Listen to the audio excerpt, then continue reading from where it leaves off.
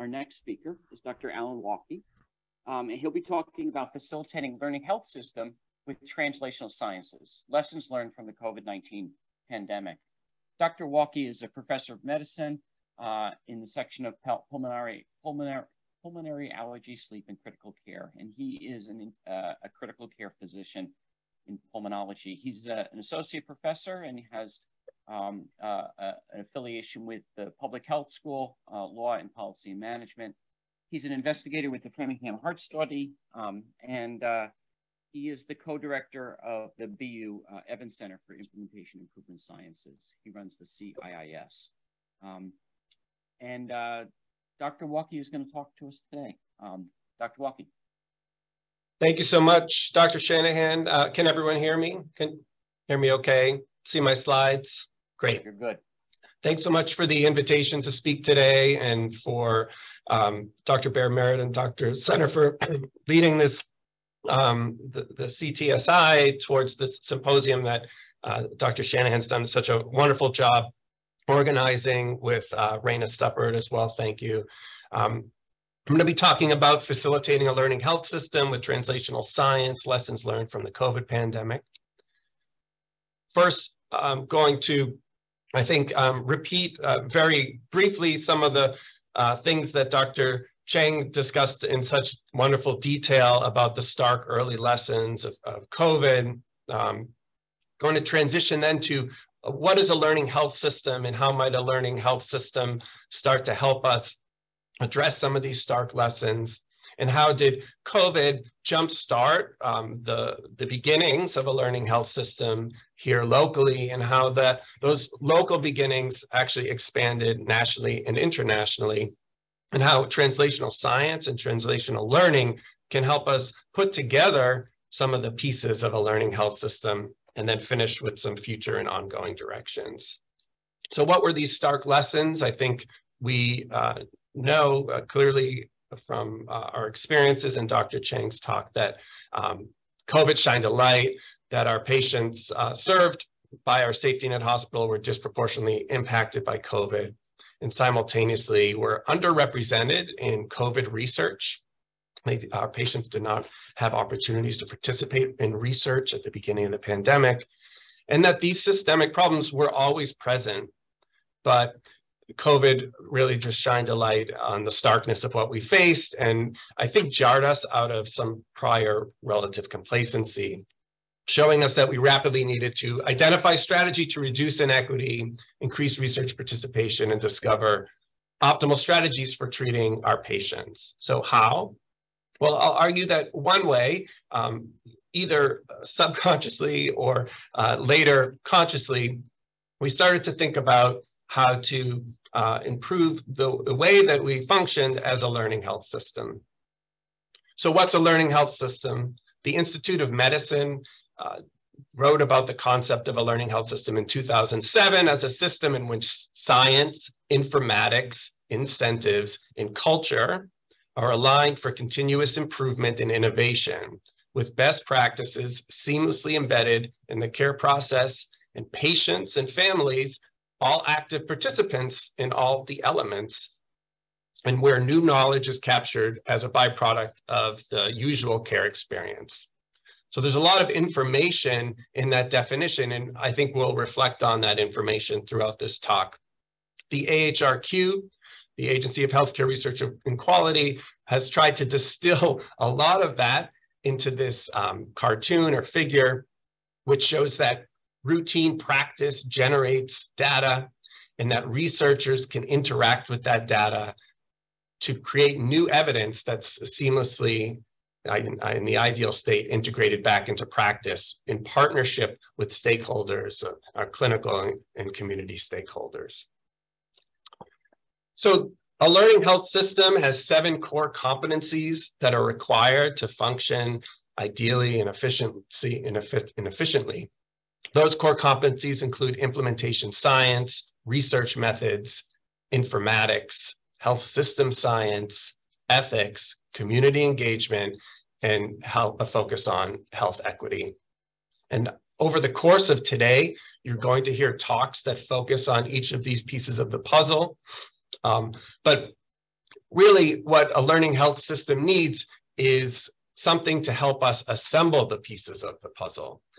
We have all of these components, and many health systems have all these components, but it's putting together these pieces of the puzzle in a way that helps our community. That's the difficult part.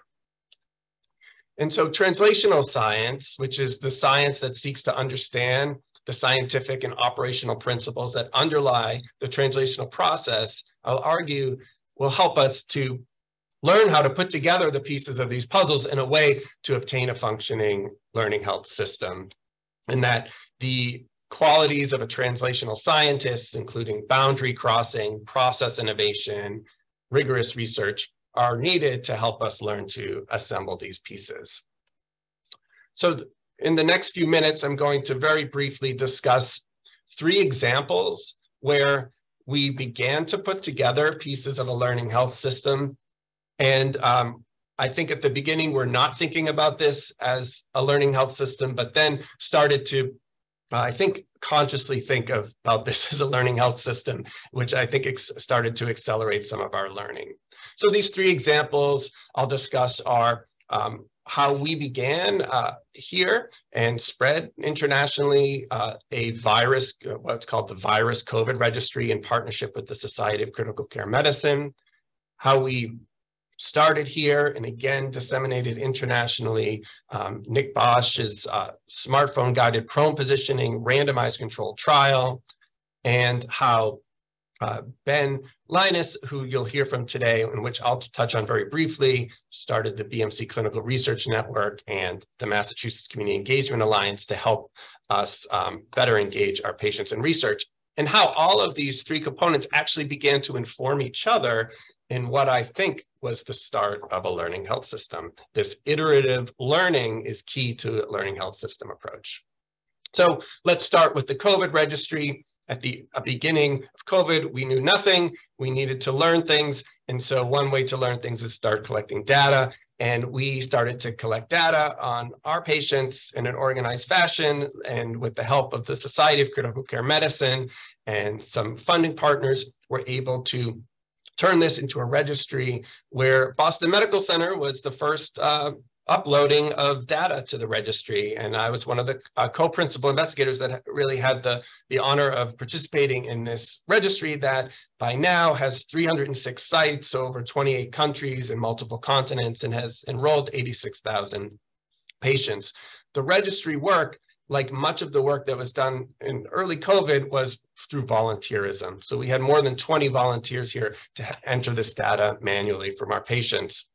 And this spirit of volunteerism, while it spurred much of our early work, as you'll see, began to wane, and we needed things that were more long-lasting. But the COVID registry, for our very first paper, to use the data from the registry, what we wanted to do was learn about variation in outcomes for our patients with COVID. So we looked across the hospitals that at this point had contributed quality data, which was about 84 hospitals. And we looked at their outcomes for patients who were requiring a ventilator with COVID.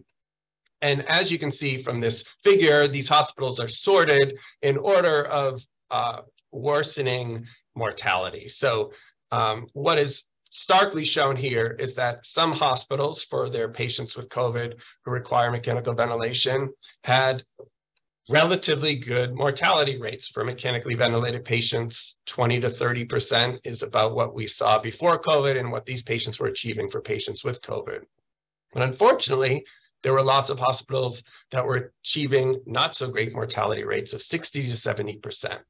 Now, these mortality rates for this study were adjusted for everything we could adjust for, multiple covariates, including acute illness severity and chronic comorbidities. But despite that, we still saw large differences in patient outcomes. So obviously, this is something that needs to be addressed, and that spurred a lot of study.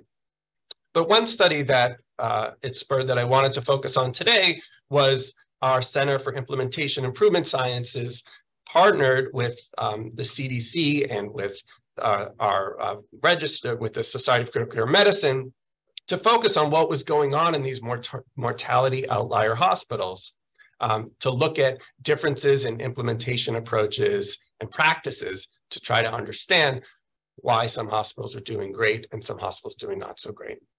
So this is work in progress. It's unpublished work in all of its caveats, but we interviewed the ICU nursing and medical leaders from all of the high and low performing hospitals, and two major themes started to separate out between the high and low mortality hospitals. And these themes were around the implementation climates within the hospitals and the engagement of the hospital leadership. So the low mortality, high performing hospitals actually had an implementation climate where they focused their implementation only on things that were high quality evidence, and they were not distracted by lots of the other things that were going on that, you know, were maybe helpful, had some potential mechanistic benefit, but unproven, but really just focused on providing the highest evidence care the best they could. Whereas the high mortality hospitals were implementing things rapidly with a trial and error approach, but without generally the framework to determine whether this was an error or whether they were getting benefit. The other big theme that emerged was leadership engagement, that the low mortality hospitals, there was direct engagement and continuous communication between the clinical and administrative leaders, whereas in the higher mortality, lower performing hospitals, there was a distinct separation between leadership and clinicians, and that separation was not breached. And so these two themes were highly differential between the hospitals. And so what's important about this work is that these things are highly modifiable. So these things we can learn from and then feed back into the system to try to find ways to improve implementation climate and leadership engagement. So again, example of learning from our usual care and feeding it back to help improve things in the future. So the registry did a number of other things that began to take on the forms of a learning health system. So first, it started a learning ICU collaborative where the participating health centers and hospitals in the registry began to have the data fed back to them. The results, like the mortality graph that I showed you before, were fed back to hospitals. They could see where they were and start to try to improve. There was also a learning community that formed with weekly presentations and meetings where things like ICU management of specific conditions related to COVID were discussed. Clinical support tools such as rounding checklists were disseminated, and learning modules were put online with regards to delivering patient and family-centered care, addressing burnout, and managing disparities in triage. So all things relevant to COVID. The registry has thus far published 20 research articles, again, contributing hopefully to learning. And lastly, and most currently, the registry's infrastructure is now being used to try to build a new infrastructure for trial informatics that I will briefly touch on. So in partnership with multiple partners, you can see the registry here in the middle, the infrastructure of the registry is now being used to try to develop reliable way to extract automatically, without the manual input that we had in early COVID, but automated data extraction from the electronic health record. And the goal of this automated data extraction is to be able to provide efficient infrastructure to conduct large-scale platform trials in partnership with the FDA and this group, the Cure Drug Repurposing Collaboratory and Cure ID, to study repurposing of drugs for future pandemics in a controlled fashion, and also for sepsis in the interpandemic periods. Hopefully that will happen someday. So this is just, and Bill Adams, who you'll hear from talking today, is central to this effort here. So again, a way that the registry has started to learn from its own actions to try to inform larger efforts. Other learning from the registry informed other efforts. So our registry showed that about 15% of patients were receiving prone positioning when they were awake and not intubated. So while intubated patients receiving prone positioning, which is lying on your stomach, as an evidence-based care process, awake, non-intubated patients on oxygen. Proning was not evidence-based. And so, but lots of patients were getting it. The New York Times was starting to report on it, and we knew very little about whether it helped. So Nick Bosch and mostly Nick Bosch started this trial here with the translational science question of how can we conduct a trial during a pandemic, and a clinical question of does awake prone positioning help? So I'll discuss this briefly because really the innovation of this trial was that all the instructions from the trial for the inpatients who consented were delivered via text message. So once patients were consented, their phone was the way the trial was delivered because it's a pandemic and study coordinators can't be going into the rooms. So patients would get a welcome text message like this, showing them about the trial. Nick Bosch, our principal investigator, was showing them how to prone. So here's Nick doing that with pictures that were sent via text message. Data about the trial was collected. How long was the intervention being delivered? What were symptoms, as well as some electronic health record outcomes that were collected. But much of this trial was delivered and outcomes selected by text message. So what happened in this trial? Well, I think we had, the good news is equitable participation. So overall and locally, the trial reflected the community served. So remarkably, in a year, 304 patients were enrolled over 12 centers, including international centers, with race ethnicity distribution that equaled that of the US Census, something we had strived for to improve equity in our trial participation here, and I think accomplished. So that's good news. We did have translational learning. So, but the learning was probably not so great news that smartphone-based trials in the inpatient setting were insufficient alone for delivery. So only 60% of consented participants opened their text messages, 47% reported what body position they were using, and only 36% of those who were randomized to the prone group lied prone for greater than 6 hours, which was the intended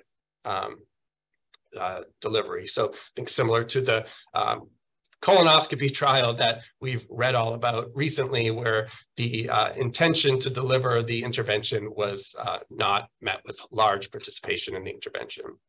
And so there we were not really able to assess the effectiveness outcome as reliably as we wanted to in the intention to treat group. And one of the things that happened with this trial is we had a 50-member all-volunteer team. So again, like the registry, huge group of volunteerism and excitement to participate in helping our patients with COVID. But that volunteer team is unstable. This trial was conducted, multi-center randomized trial for $0 and 0 cents in funding. And so eventually the trial was stopped for slow enrollment. And we realized we needed better ways to engage patients in trials, and a better trial infrastructure.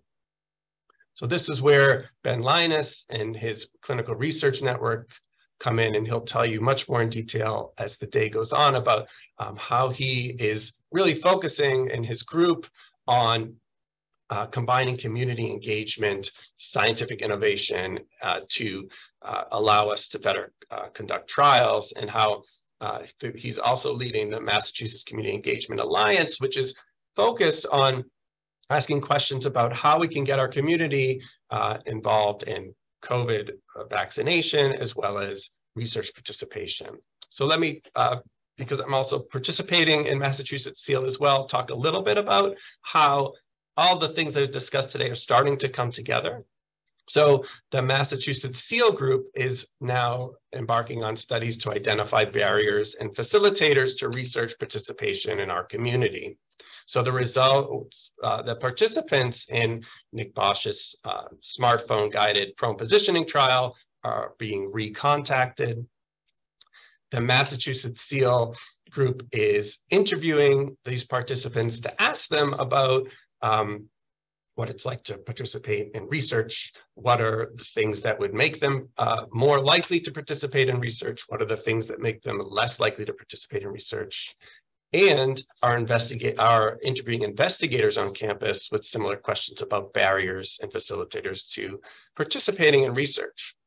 And the hope is then that this information can be fed back to the trials, such as the ones that are intended with the discovery virus registry infrastructure that is being now converted into a platform trial infrastructure. So again, this cyclical learning that is happening, where all the things we're doing are informing all the things we're doing, is really the goal of a learning health system. And this iterative learning was really triggered in many ways by COVID. So what are some of the things that are happening now and in the future that I didn't have a chance to talk about today? Well, there's a ton that I didn't have a chance to talk about today, and that other speakers today will talk about. But a few things I wanted to briefly touch on. We need to expand opportunities that purposefully meld team members with different learning health system competencies. So that is translational science, learning how to do that. The BMC Health Equity Accelerator is purposefully doing this in many ways. And I think we'll see great accomplishments from them in the future from their doing this. We need to expand training and workforce development in learning health system competencies. Our Center of Implementation Improvement Science, supported by the CTSI, has started an implementation science fellowship that's trying to expand training and workforce development in one of the competencies. But again, we need to do more. And lastly, we need to expand research in the translational science of linking together these learning healthcare system competencies. How do we put together these pieces of the learning health system puzzle? There's much to learn there. So in summary, early COVID exposed gaps in our clinical research and our clinical and research infrastructure. So our practice part, we've learned from that.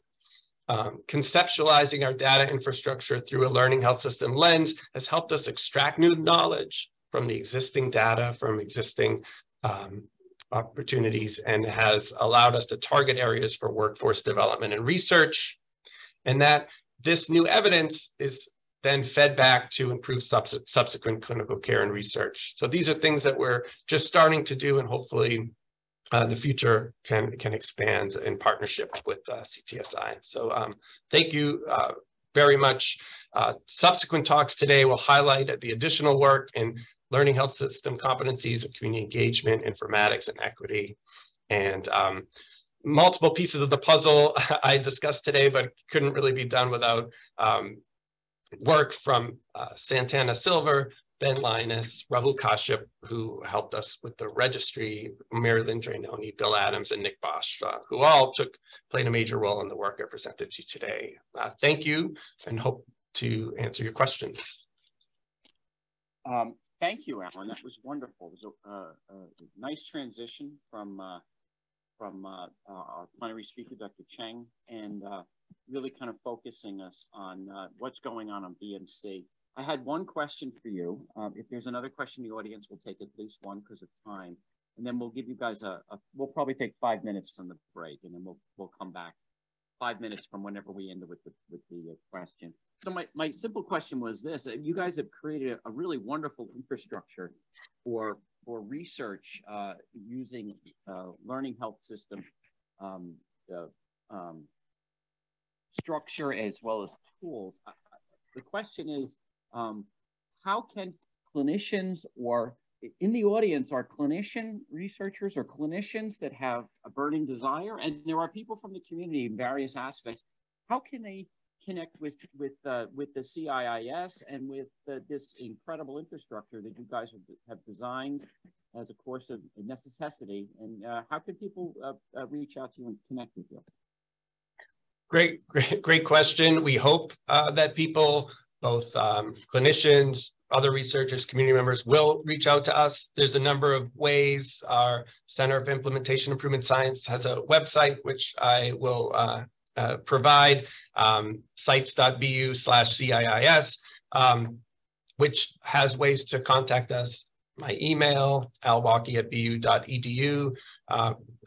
Happy to reach out there. We provide no-cost consultations for research methodological consultation through our Center of Implementation Improvement Sciences. And so we hope people will reach out to us with their ideas so we can find ways to partner and start to design studies or projects that will help people answer the questions that they want to answer in terms of how can we improve the processes of healthcare delivery in a way that's rigorous and methodologically sound. So welcome people reaching out to us.